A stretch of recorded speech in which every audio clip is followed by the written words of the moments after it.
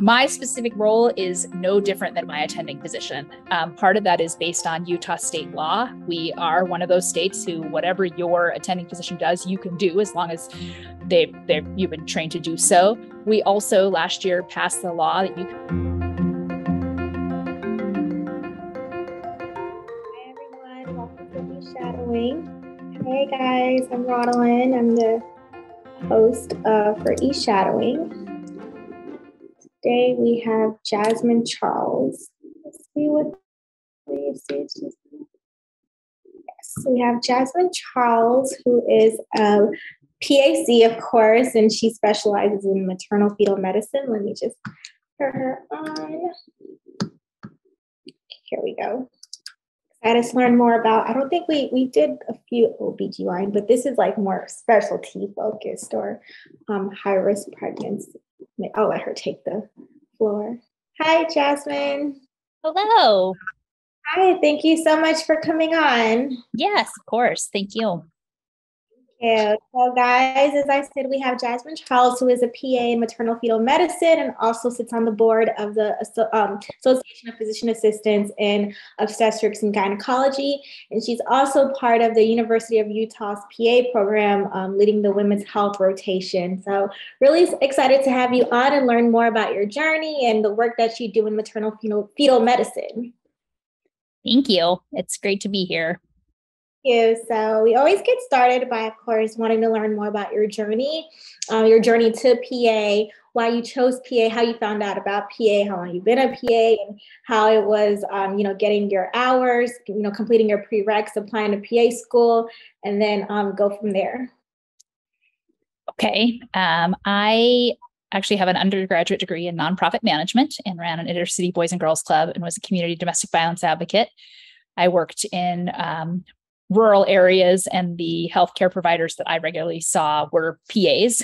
I spent my young life really determined that I was going to do something that would change the world, and thought that nonprofit was the route to go, but it was a lot of work and not a lot of money and exhausting, and we still needed healthcare. So I left that job, and I actually became a medical assistant for a dermatology private office, and earned my hours that way. I graduated from the Utah program 10 years ago. So I'm 10 years out, started school in 2010, graduated in 2012. And I was the last class that did not have a minimum required number of hours. So I actually went in with very few direct healthcare hours, and a whole lot of caring for humans in other ways outside of healthcare. I honestly thought since I was little that I would deliver babies, and made a t-shirt on Martin Luther King contest in third grade that said, I have a dream to deliver babies in Africa. So I went to my PA interview with that t-shirt in my bag and journeyed through applying to PA school, got accepted on my first year to PA school, which is really unusual for most of us, and then plowed through school. I left school and worked for the community health center. So I took care of primarily non-English speaking, Spanish speaking, undocumented women and their children. So I was a pediatric and a family practitioner, but I did peds and women's health.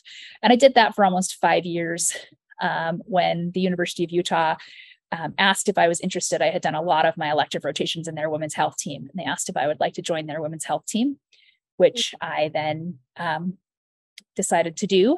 I'm the first and only PA employed by the Maternal Fetal Medicine Department at the University of Utah. The rest of my team are nurse practitioners. And I went from being a general provider with the rest of our maternal fetal medicine and OBGYNs to running specialty care. So I now am a clinical director and a researcher of what we call Super Rad. So it's our substance use and pregnancy recovery addiction dependence clinic. So I specifically do addiction medicine and psychiatric medicine with women who are pregnant, planning pregnancy, or postpartum, and then also the incarcerated population in Utah. Oh, wow. I'll talk about underserved. Like, that's amazing. Wow. So, but I'm sure that it's like, especially working in within like a more high risk population, there's a lot of I'm sure it can be hard and difficult to get through with the patients in terms of like compliance and getting them to adhere to like, the regime and the plan or the treatment plan. And also, I'm sure that you also have like therapists on board and like a whole team working with these type of patients as well. We do. I have a multidisciplinary team, myself and Dr. Marcella Smid, who's my addiction medicine and maternal fetal medicine doctor that we started the program and run it together. We have a team of somewhere between 15 and 25, depending on the day.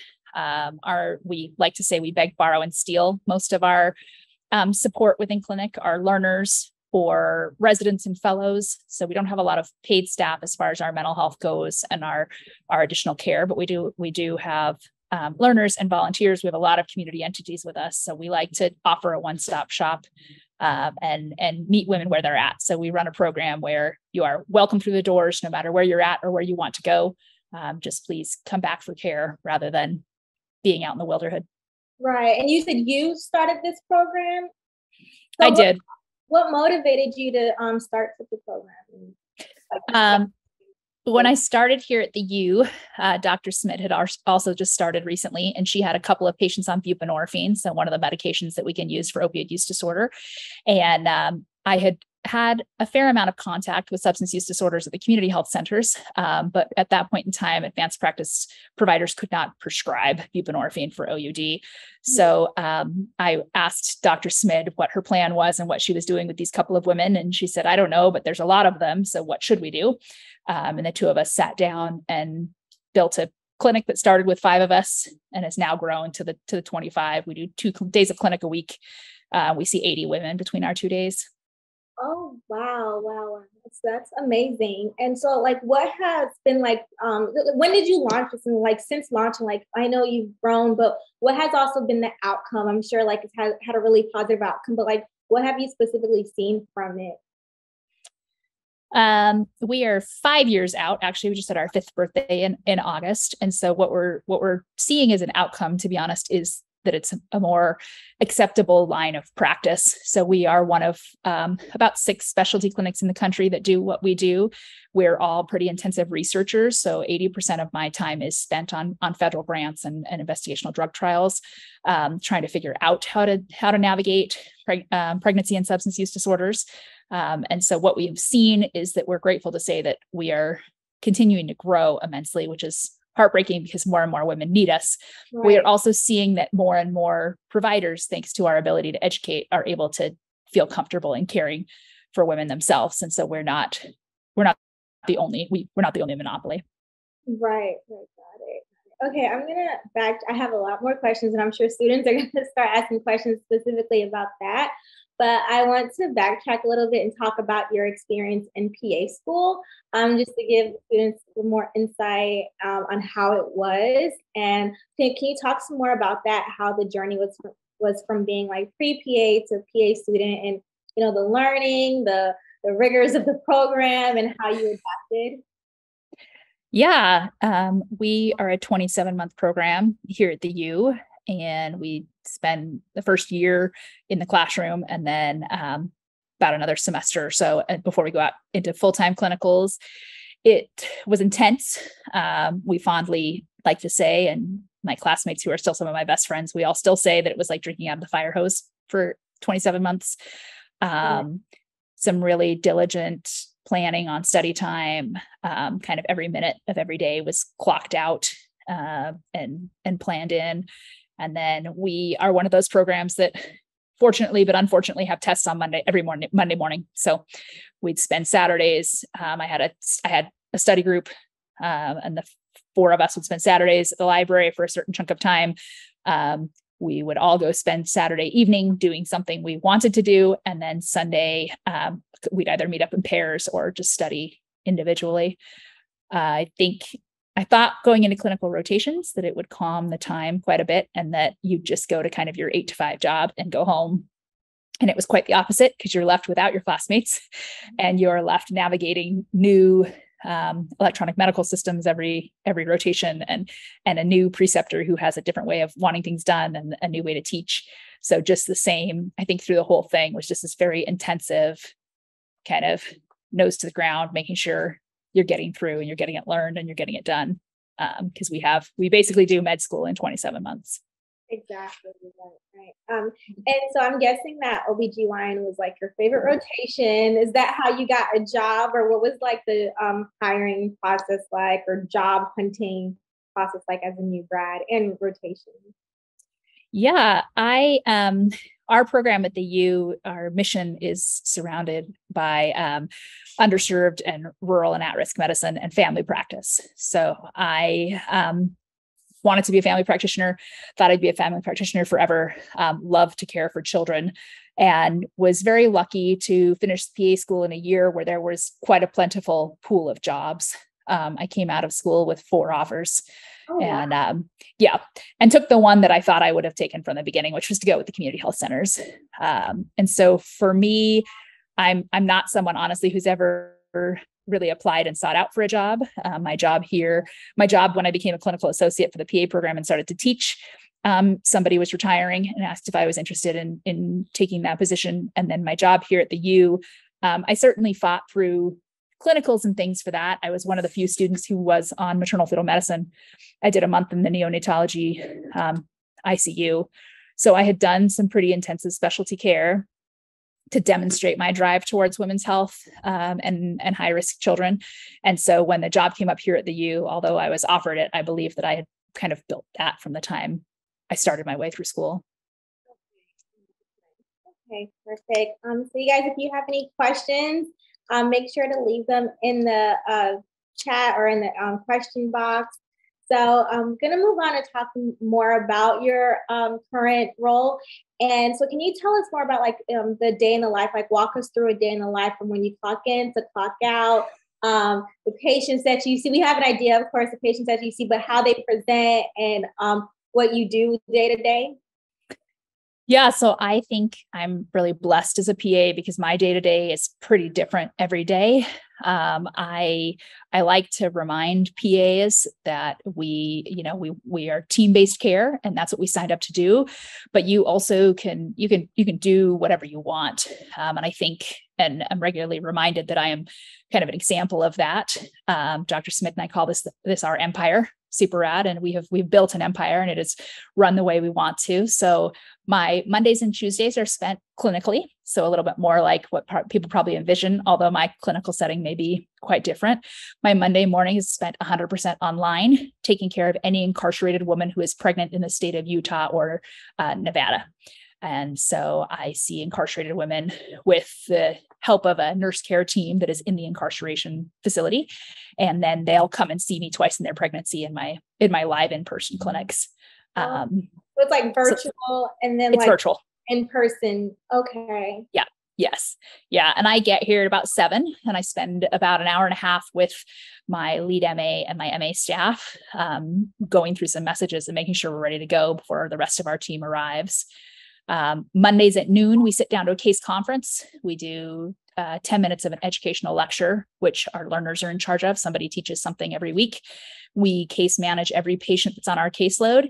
And then we have a full afternoon clinic. So my Monday afternoon clinic that I just finished, that my team is still finishing, but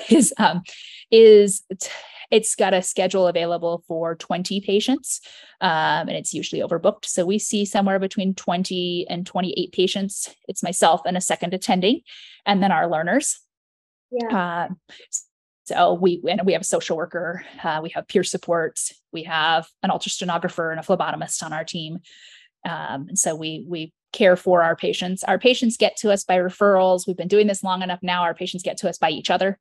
Child Protective Services sends us a lot of our patients, the incarceration system, as they transition out. We do take care of women who are in treatment centers.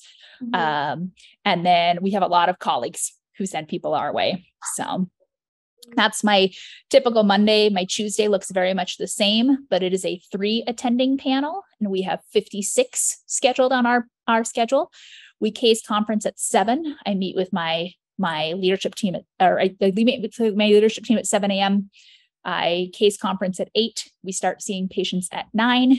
We see patients solid through the day until about 6 or 7 p.m. And then I firmly believe in doing today's work today. And so I do not take my charts home. I am very blessed in the summer to have a work study scribe. So my summers are a lot easier. This time of year, I'm back to dictating and scribing my own charts. So depending on the day and how intense our care was, how many I had to inpatient or send by air med if they needed more intensive care than where we were, I leave by 9 or 10, but I do leave with my charts closed. Okay, got it. And so that's Monday, Tuesday, and then are you ever at the University of the Utah's PA program as well? So I used to be at the PA program every Wednesday morning teaching clinical skills. I've given that up now because of the intensity of the specialty work I do. And so I teach seasonal lectures. So I teach the women's health series. I teach some of the substance use disorder series. And then I go in and do a lot of our ethical work there. The rest of my week is spent researching my Wednesdays, Thursdays, and Fridays. We are mobile in a van a lot of days. So I do go to homes, I go to homeless camps, I go to treatment centers, working with my women who are on my research studies. I do some injectable versus sublingual buprenorphine studies. I treat hepatitis C in pregnancy. And then we have a methamphetamine study postpartum. So we're looking at medications to help with methamphetamine cravings. And that's pretty mobile one of those days. Another day, it's kind of on call. I have a research office where I'm writing papers, and I am responsible for all the phone calls, all the messages, and all the lab follow-up for anybody we've seen within our clinic earlier in the week. So that's happening as well. And then I go to a lot of meetings with FDA and scientific study people. Yeah, wow. Well, that's amazing though. So I think I know the answer to this question the student has, but I'll let you answer. Did you learn the administrative side of healthcare in PA school, or was it something you learned in the field? So I did not have any administrative training within, I have a nonprofit management background. So I have an undergraduate in management. I was a fundraiser and managed nonprofits. Wow, got it. Thank you. Thank you. So students, you guys have any other questions? Can you tell us some conditions that you see in utero, given the conditions that the moms present with and how baby gets affected? Yeah, we deal with a lot of intrauterine growth restriction. So tiny babies, possibly early babies. The majority of illicit substances don't actually have any correlation to fetal anomalies and birth defects. It's more health and socioeconomic status and functionality. We see a lot of challenges socially for moms and for babies, because we spend a lot of time reminding people that it is a chronic illness. It's a disease of the brain, substance use disorder is. And so alcohol use disorder is one of those that you do see fetal outcomes. You can see fetal alcohol syndrome. Marijuana use disorder comes with some possible outcomes of smaller babies. There's some developmental things and some growth. And then I think the really sad thing that we see is methamphetamine use disorder during the time of delivery can lead to quite significant hemorrhage. So we do see loss of life on occasion based on the inability to manage the extreme vasodilation that happens with a stimulant. Oh, wow. I didn't even know that. I guess the other important thing is I don't deliver babies. And I think that's a really important thing for PAs and PA students to know. By law, it is not in our Practice Act in the majority of states. If you'd like to live in New York, we are laborists. And that's really about it. There's a few other places we do some laboring, but not as intensive as we do in New York. So I take care of mamas who are pregnant. I do go to deliveries. My incarcerated women, I go as their +1, but by law, I'm not actually delivering babies or doing cesarean sections. Right. And what about during the postpartum period, especially, with this population? I'm sure a lot of them are at risk for postpartum depression. Do you guys support them in any way during the postpartum period, or do you make a transition to other community resources? Or how does that transition look like? So we care for our women for up to a year postpartum. We firmly believe in that. The number one cause of death of a mom in this country in the first year postpartum, which is actually not immediately postpartum, because that is a bleeding risk there. But in the 6 to 12 month postpartum range is some form of overdose. And that could be from a prescription medication or from an illicit use of a medication. And so we keep our moms for a year, unless they have a team to transition to that they came from or that they're comfortable with. Otherwise, they do stay with us. We do have what we call our mammogram clinic. So some of our super rad moms will stay with us for life. Those are usually our more severe. We have moms with fetal alcohol syndrome themselves, or with developmental delay from just trauma or childhood adverse outcomes, who do stay with us, because to transition them would be too dangerous. Okay, got it. And so a great question I have is, what is the most interesting physiologically based maternal or neonate health topic you have studied or researched or heard of lately? So she's interested in that. Working at the university, we get all of the extremes from the greater Rocky Mountain regions. I am licensed in 5 states because of how far of mileage some of our women come. So we see all the extremes of the extremes, like everything that gets talked about on TV and in news articles potentially came through here. So conjoined twins, all the cardiac defects, as far as like trunctus arteriosus and heart defects. I think the cardiac defects, both in moms and babies, are the most interesting and most stressful for me. But the thing that is nearest and dearest to my heart is infectious disease. I firmly believe that Dr. Smith and I will be part of the team that will eradicate hepatitis C, because we are fighting for the rights to demonstrate that it is safe to treat in pregnancy, which means we also could potentially have fetal outcomes of not having vertical transmission. So that is, for me, my biggest, if I look at like condition, it would be hep C. And honestly, if I look at just care in general for both moms and babies, it's the opportunity to give everyone the autonomy to have equal opportunity for healthcare. So I take care of many people who have been downtrodden and condescended towards and declined healthcare for a variety of reasons, and just to remind society that we are privileged to be practitioners. And I tell people that. They come in and they're like, what am I supposed to do? And it's not my rodeo, it's yours. I was the privileged and blessed one to be able to go through school, and I have the pen and paper, and I can give you the knowledge I have, but you make your choices and you make your journey, and that's what actually gets you somewhere. So, and that's what, healthcare equity is about, giving everyone the same access to quality care. Yes. Okay.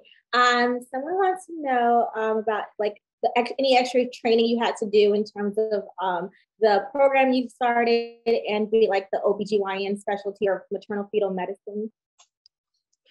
I did not have to do any to come into the department. I was welcomed in at the level I was at, and did a fair amount of on-the-job training. I have since done some ultrasonography training. I still don't do a lot of ultrasounds, but I can take a quick gander at an ultrasound and be able to know if I need somebody to read it now or if it can be read later. Yeah. I can do positioning and IUD checks. I think that was the additional training I had, was some pretty intensive, difficult contraceptive placements. So we are the clinic that people come to if you need an IUD that's embedded and stuck removed, or Nexplanon that can't be found. We do some of those avenues and those works. I didn't do a fellowship. There are a couple in the country for women's health and OBGYN. And I didn't do a residency or anything like that. It's been pretty on the job training because of what we do, and because we are one of very few. I'm really privileged I travel the country and speak quite a bit. So I get to go to some pretty intensive conferences and learn a lot from them while teaching people what we do. Thank you. And what are there any opportunities for students or volunteers at the facility, and what kind of roles or skills are desired? I know there's no extra training, but is there anything specifically desired for such a role? I think there's got to be some leadership involved. And I think also, the role I hold is pretty unusual and unique, because typically you would be one of the two arms. You'd either be a clinician who's a pretty intense, we're basically internists. We call ourselves OBGYN cardiologists because of the intensive amounts of medicine we do. But you also have to have just some team building skills, And then I think the other thing you have to have is some real self-discipline to fall in a role like this. We don't do easy work here at Super Rad. When we have a patient that we call Super Rad Light, who might be one of our more, as we like to say, you want to be a boring pregnant lady. Like that's the goal. If I get a boring pregnant lady around here to anybody else, she's probably pretty terrifying. And so I think you've just got to have some ability to know that you can care for people and that you can come to work, but you're also going to go home, and that you can't fix people and you can't save people, but you can help people on their journey. And I think that's the biggest thing, is particularly in the role that I have. I don't have a great work-life balance. If you'd like to know what my family says about me, I have a wonderful family. I have a spouse, and I have now a daughter who's graduated from high school. But they know that they signed up to have someone who works a lot, and who, when I come home, I'm happy to be home, but it will probably be late. So. Yeah, but you're making such an impact. Like the patients that you work with, like you're really changing their lives and helping them. So that's commendable. Yeah, we love what we do. Awesome. So this is a great question. How do you separate and manage difficult emotions when having intense or saddening outcomes with patients and some of the women you work with? That is a great question, because that is something that people have to figure out how to navigate their whole career. And part of it is I have really, my team will tell you that my addiction in life is my exercise regimen, and I work out at the bar method, and I go every morning at 6 a.m. So I go to the gym before I've started my day at work. And that is one of my pieces that I start my day centered and focused on myself, and ready to go to kind of compartmentalize and figure out what's going on. Our social worker that we have hired recently, she is 50% patient care and 50% staff care. So we are working towards a model that some of the other intensive clinics have at the University of Utah, where we will have a therapeutic group once a week. And then you are required to go to therapy during work hours twice a month. And that's a pretty important thing here, to be able to process what we're experiencing and what we're going through, and the people that we work with. And then you also just, I think the other thing that's important is knowing who your people are. So my team here understand what we do, and we understand each other, and we understand our often probably inappropriate humor, and we understand where to utilize that and where not to. Yeah. So that's awesome. Like that your job has therapy days, like requires the staff to go to therapy. I think that's like every job should, especially in healthcare. It should. After COVID. Yes, I know. And we don't have it quite built in yet, but we should in the next 12 months. So and I think it's a really important piece, is to understand. I think the other thing, a word of advice I was given that's really important for your mental health and how you do it, is if you finish a work year and you've not used all of your vacation days, then you have failed at life. And that's even if you like sit on the couch and don't end up going anywhere, but you have to use every one of those days. Mm-hmm. You guys hear that when you start working in a few years. So make sure you use your PTO and vacation days. Okay. So, question. Okay, there's a question. Does your scope of practice, or more so, we know that you can't deliver babies, but how else does it differ from that of the attending physician in your specific role? So my specific role is no different than my attending physician. Part of that is based on Utah state law. We are one of those states who, whatever your attending physician does, you can do as long as you've been trained to do so. We also last year passed the law that you can be a standalone practitioner in the state of Utah. So we actually can work towards the 10,000 hours and the letter and the testing that states we could be independent practitioners. I work for a major medical institution. We have none of us are independent practitioners. We are team-based care through and through. But my doc, there is other than delivering, which she'll take me to. I mean, if I wanted to go on service with her every time she goes, I could go deliver with her. But there's nothing else I can't really do. I can first assist in the OR.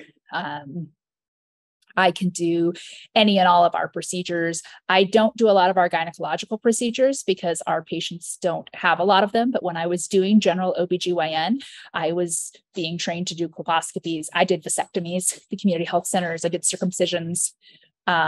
So my scope is very wide, based on what we do here and who we are. There's not a lot of, it's the scope really is closed around where I say there's something I don't know how to do or can't do. Okay, thank you. So we'll ask a few more questions and then move on to the case study. So I had a question I wanted to know, being that you work in women's health, what was like, and you're, in such a, you work with such a specific group of women, how and what was the impact of like Roe versus Wade, and how, I'm sure like it really affected your patients and your practice. So how did you guys address that? We are still addressing that. I live in a trigger law state, and we did the ACLU and Planned Parenthood of Utah sued the state of Utah, so we did get a stay, and our trigger law is on hold right now, so we can continue to have terminations. Yeah. I work for a government institution, and so one of the interesting things when Roe versus Wade was overturned was we all knew we had to very carefully navigate what we said and what we didn't based on where we work. I'm an incredibly public profile here. I lobby a lot. I've had a lot of laws changed. I spend a lot of time on the Hill for substance use disorder, for women's health, and for incarceration rights. So there's really no corner that doesn't know me, which is, for better or for worse. When something like Roe versus Wade happens, I think we all sat down here in Utah and took a little bit of time to grieve, right? As in like an hour or two, and then we took a lot of time for action. Yes. So we've built coalitions and committees outside of our institution. We have publicized a lot of articles and a lot of opinions separate from the institution. And then there are those of us, I'm bilingual in Spanish and English. And so I have recently made all of the question and answer video services that are on like NPR and Spanish language channels, and then on the screens at like the university and our public hospitals here in Utah, answering the questions both in English and Spanish about the law and what it means and where you can still get Plan B and what contraception looks like. We started a rapid contraceptive clinic that you could get into within 3 days. And so we were ready to move, and we moved pretty quickly, and we still are.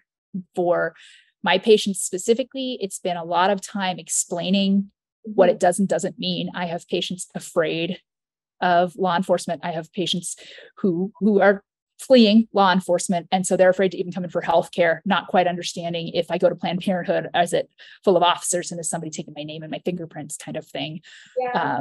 Even if I'm going for birth control or for a pap smear. And then with incarceration, I am the person who helps women. You still have a right to termination if you would like one. If you're incarcerated, it has to be paid for by the individual themselves. And there's a whole other set of processes to it. But for the last 5 years, I have been the one person who does that because I'm the one connection to pregnancies in the jail and prison system.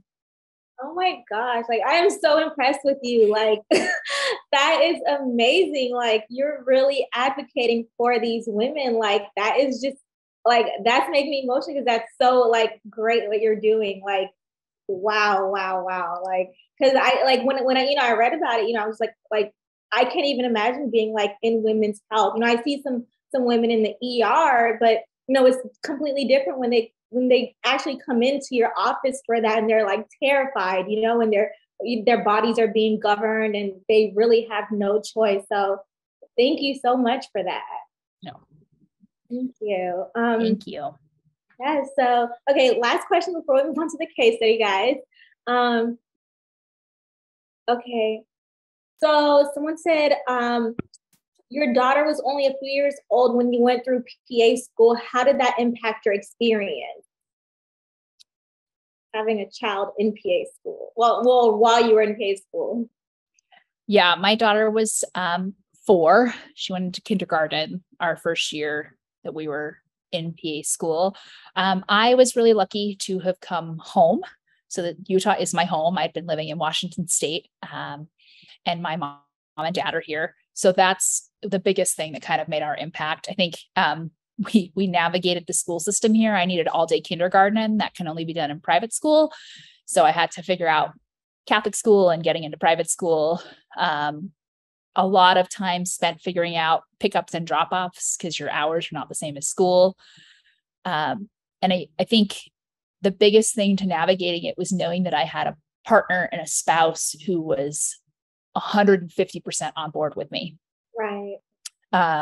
You see a lot of divorces, you see a lot of separations, you see a lot of really unhappy families through all medical training, to be honest, but PA school included. And so you've got to make sure that everybody knows what's being signed up for, because even though you may have lecture from 9 to 4, so you're home by 5, which sounds amazing. For me, it was home by 5 to sit at the dinner table so that we could all have dinner together. And that was it. Because then I'd be back down to study or out to study. Or when I was in rotations, I mean, and this is probably still your schedule, but the ER, you're the 2 p.m. to 2 a.m. or whatever it is. You're never around, and it's not very consistent. Mm-hmm. So I think through PA school, I had to really prepare myself to know that was going to be the case, and then to be present when I could be present. And I think that was the other big thing, was that when I was going to be present, I was going to be 150% invested. At home. My family likes to joke because when I was getting into PA school, I was working at Starbucks full time. So we had health insurance benefits. And then I was working in the derm office as an MA, and I was taking a couple of classes. And so I'd go into Starbucks at 4 or 4:30. And so I'd be asleep. Like if I get home, I'd be asleep on the couch within like 20 minutes because it was just constantly exhausting. So my daughter, when she was little, used to be like, well, you're better in school because you keep your eyeballs open. So I think that's the big thing is huge family investment, and know who your community is and build a community. Even if you don't have like I said, I have my parents, but my community was bigger than that. I had PA colleagues who we figured out that our kids could go to one place. Like we'd all get together on Saturdays to study, and you'd take every single kid. And I'm married to a school teacher, so I'm married to somebody who loves children, but like my school teacher's spouse, and then my really good friend's spouse who was a fireman, and they had a farm. Like they'd take the kids out on the farm all day, and that you would have happy children and happy spouses, and you would be getting through school. And then once you're through school, the hard thing is that we are taught a lot of medicine, but we're not taught to practice it in PA school.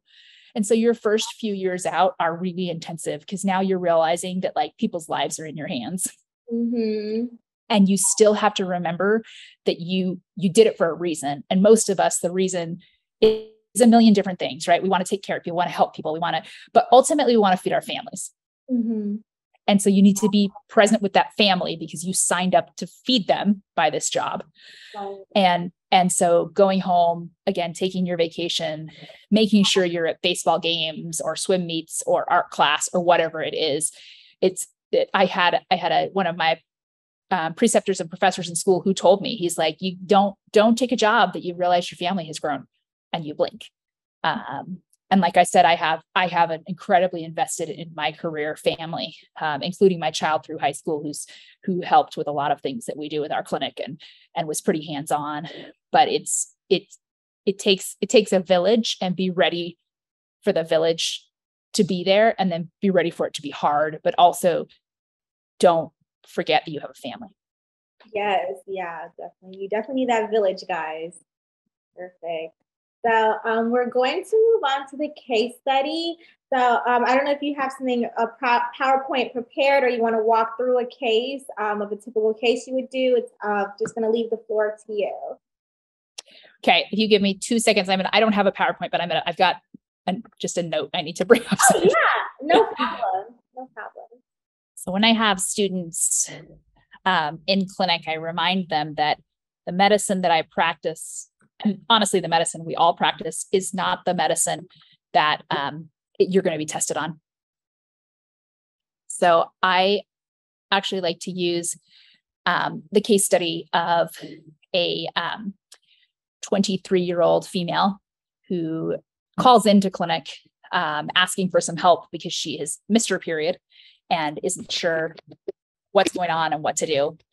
And she gets an appointment in clinic, and we bring her into clinic, do a pregnancy test. So I like to say that pregnancy tests in my clinic are like CBCs in most clinic.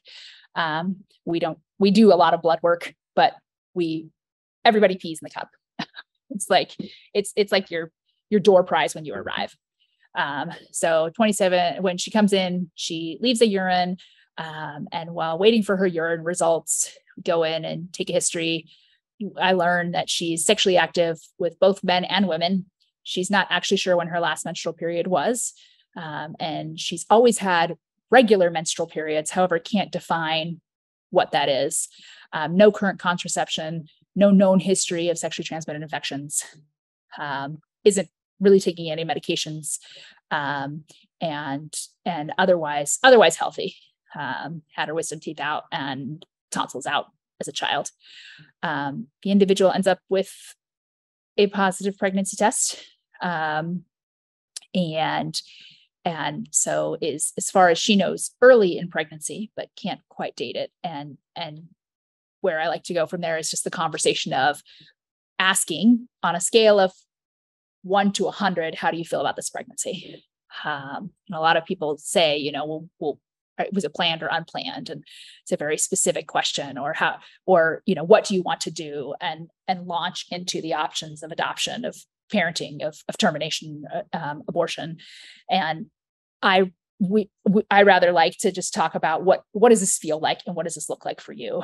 And what are the hurdles to this, no matter which way you feel about it.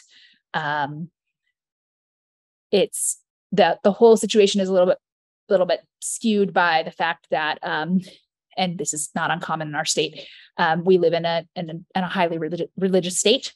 And so abortion is not believed in by the religious entity of which she was raised under, but is not sure she believes in. And ultimately, in the end, after counseling on options, which, like I said, here in Utah, even now, you still have the option for an elective abortion up till 18 weeks of gestation. However, you have to watch a video, which is pretty painful to get through. You must have an ultrasound. You must fill out a 72-hour consent, followed by a day of consent. And so it's a 6-step process to even get your foot in the door of our one of 2 termination clinics in the entire state. Or do you elect to continue on with pregnancy? This individual elected to continue on with pregnancy. So we got an HCG quant. So looking at what is the hormone level of pregnancy, because on bedside ultrasound, you cannot see anything in the intrauterine cavity. And she results to have what we could be concerned of an ectopic pregnancy. She's got a pregnancy of unknown origin. Her HCG does rise appropriately over the next 48 hours to consecutive. So feeling confident that she's got intrauterine that would be able to be seen, and is seen at 8 weeks with fetal heart tones as an intrauterine pregnancy. She came in at what, if you look at the HCG levels, was probably about 6 weeks of gestation. At 8 weeks of gestation, she's starting to get on board and talk a little bit more about how she feels and what she's thinking about pregnancy, traditional pregnancy care. And then at 9 weeks and 2 days, calls in with pretty heavy vaginal bleeding. Is seen in clinic, bedside ultrasound, found to have intrauterine demise and be with a missed miscarriage. And so she has had bleeding, but has not passed the products of conception, which leads to an additional conversation of options, which are threefold here in Utah. You have the choice of expectant management. So she could wait and see how bleeding continues and pass the products on her own. She could elect for medication, and she is under 12 weeks. So she's still eligible for that, which for us here at the university is mifepristone given in the office, followed by misoprostol at home 24 hours later. Or thirdly, you could elect for dilation and curettage, so outpatient procedure with mild sedation in the clinic. She elected for a D&C and was scheduled to have her dilation and curettage 2 days later, and requested that she immediately have an IUD placed following the procedure. Thank you so much. And following the DNC, like what's the recovery period? What instructions do you give them after the DNC? So following a DNC, we talk about nothing vaginally for 6 weeks. We will all proudly tell you that the 6 weeks is a made-up number. It's what we say. But the cervix is open, increasing the risk for infection. So with tampons or intercourse, or even sex toys. So no intercourse for 6 weeks. That you will have period-like bleeding for the normal length of a period, somewhere between 7 to 10 days. And then depending on this individual elected for an IUD placement. So she had a little bit of a different conversation with menses return, but mostly we would say your period should return within 4 to 12 weeks. But it's crampy, there's some bleeding, it shouldn't be too severe of pain. Tylenol, ibuprofen, and a heating pad, typically for management. And what about following up in the office? So DNCs, we elect to see back in a month, and that's actually more for emotional support than it is for any form of medical follow-up. Okay, got it. Okay, so are there any other questions, guys? I think we answered all the questions so far. Just gonna see if the students have, or questions related to the case study that PA Charles just went over. Let me see it. So we'll wait on some more. Oh, some raise their hand. Okay, if you have any questions, you can put it in the chat or the Q&A box. Just waiting to see if there's any other questions. But in the meantime, I also always like to ask the guest presenters to give one last piece of advice to the students, just a takeaway, one thing you'd want them to know in their journey. What advice would you have for the students?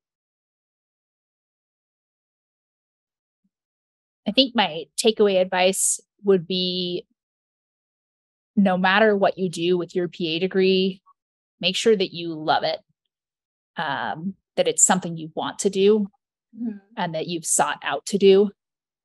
And it's for your own health, and safety and security, but it's also for the sake and the benefit of the people that we care for. Because really every day when you go to work, you need to remember that every single individual, that is their one shot at seeing you. And that you, with every single person, are being privileged and welcomed into the utmost of privacy of which they're offering. People come in and say things to us as PAs, particularly, even I'd say aside from other healthcare providers, and studies say this, that they just will not say to anyone else. Mm-hmm. And so despite the fact that it may be the fourth person in your office this week who's got dizziness and fatigue, and you take this big breath and you're like, oh my gosh, everybody's dizzy and fatigued, so am I. Remember that one person was not the last three people, and that they deserve that opportunity of the 10 or 15 or 20 minutes, whatever you're welcomed to have in an office, but you are given that privilege to have that opportunity with them. And that's the only opportunity they get. So even though for you it becomes mundane, it is not mundane from them. Right. Thank you so much. So we have a few questions. The IUD is placed during that the DNC, right? Following the DNC. Okay. So we do now place post-placental, so right after delivery, and we also place them right after DNCs. But not everywhere does that. Okay. Got it. So your next question is yes, 6 weeks. This is a great question about insurance. Does your clinic cover most insurances? Like, given the population, like how easy is it for them to get insurance coverage, and how do you work with them financially? So my patients are pregnant. Medicaid covers everyone in this country pregnant, regardless of your citizenship you could be over income, I guess, but 95% of my patients are Medicaid insured, the rest private insured. Sadly, because I work for the university and a government institution, we don't take uninsured unless you can cash pay it, which most people can't afford. But I have a community partnership with the community health centers. I did a lot of substance use work there with 3 specific MDs who still take and share the partnership of our patients. Got it. And what are some goals you have for the next 5 to 10 years? We are, I have quite the 5 to 10 year plan. We are expanding to a third day by the end of this year. We will be a full-fledged full-time clinic within 5 years. So it will be the only thing we all do with our own standalone staff and a location. And ultimately the goal would be to have 3 or 4 inpatient beds dedicated to mental health and substance use disorders within the antepartum service. I would like to work a little less and live a little more. And what I'd actually like to do is continue to expand my teaching of what we do so that more people do what we do rather than actually doing it boots on the ground. And then research-wise, I would love to run my own study at some point. I did just recently become a PI for the hepatitis study. So that's my first go at actually being the head of a study. And then going from there would be another something on our list. Okay. And student wanted to ask, how long is each appointment slot, and were you involved in research in PA school? My clinic appointment slots are 30 minutes, which doesn't really make any sense. They all lie. It's triple booked. So there's 3 slots at a time. But if you're you're here for 3 hours, and then our return patients are here somewhere between 15 minutes and an hour. Usually, if I'm running not my specialty clinic, but any of our other OBGYN clinics, the spots are 20 minutes and 40 minutes. Research, I had not done much research at all. Prior to our master's project was a systematic review. So I'd written a paper and I'd read and reviewed a couple. I dove into research with Dr. Smid because that was something that she was doing. And then our research team that is outside of our department really believed in me and has trained me.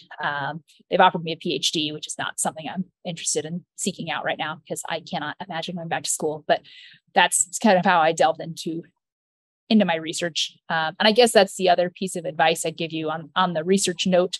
But it goes back to MDs is, again, we are team-based practice. And no matter where you practice in this country, we are licensed individuals who work with docs. It does not mean you need to work for a doc. It does not mean you need to answer to a doc. And it definitely doesn't mean that you are less than a doc. But if you want to do what I do, you have to find a doc who believes in you and wants to help you get there. I spend a lot of time fighting to make sure my name is heard and our practice is heard. I make sure that PAC is on the end of everything that I do.